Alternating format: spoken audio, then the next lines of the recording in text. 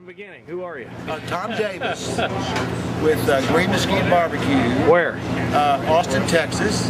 Whereabouts in Austin? 1400 Barton Springs Road, 78704. GreenMesquite.net.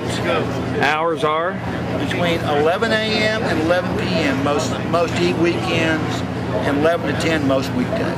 Okay. We're closed 2 days out of the year, Christmas and Thanksgiving. That's about it. What are you known for? I think we're known for Green Mesquite. Green Mesquite wood, mesquite flavored. I've been told our ribs are great.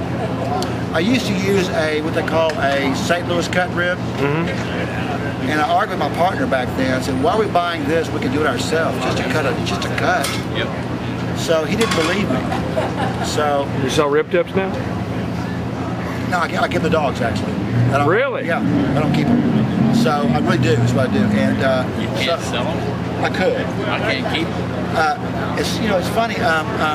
So a friend of mine had a meat market here, a meat with a big at a slaughterhouse. Ken Stewart.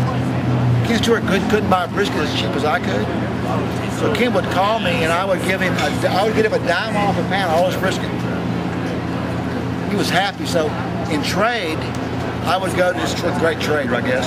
I would show up at his meat market on Sunday. He was closed. We'd spend 4 or 5 hours all day Sunday. And he taught me how to cut meat. He taught me how to cut ribs. Give me a good old, what I call a bone knife, like a scimitar. Yeah. And I bought a great one. And for 4 weekends in a row, I cut ribs for him, and some of mine too.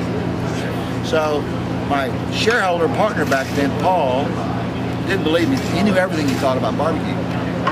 And I knew he was full of it, so I decided to trick him. So I cut a rack of 3.5, what we used to call 3.5 or 4 and down ribs. 3.5 or down, yeah. And I think I had Hormel St. Louis cut, armor. And I cut my ribs, and I had the St. Louis cut in the same plate, on a big platter. I put both sets of ribs. And nothing on it, and put it on his plate. And I said, before you start eating, which one do you think is St. Louis? He goes, I can't tell. So, okay, so I didn't say anything. He ate them all, loved them. He said, now which ones were the ones I cut, which ones they cut? It tastes the same. I said, welcome to the club. So on that one product, I saved $1,500 a month. One product. I learned to cut it myself. I said, we give everybody in the kitchen a 50 to 75-cent raise, which we did. Bought new knives, taught them how to cut it. God, all of a sudden, from going from 4 cases a week to 4 cases a day. I mean, that's the difference. That's if you know what you're doing. And learning is the only good experience you'll ever have, in my opinion. Someone telling you how to do it, you'll never figure it out. Right. And he didn't last. My partner didn't like my bread. Didn't like anything we did. And make your own bread? We used to. Can't do it anymore. No, we used to make a jalapeno cheese bread years ago. It was heaven. But it was too fancy for this place. I tried ground chuck. No one liked that. I had homemade hamburger buns. I mean, the Texas French bread lady, she made me the best bun. It was like, who cares about the hamburger? That bun was great. Customers wanted the Mrs. Baird's or Rainbow Air buns. They had to have them. So that's what we have. Sometimes you can't win. Sometimes you win by losing. Yeah.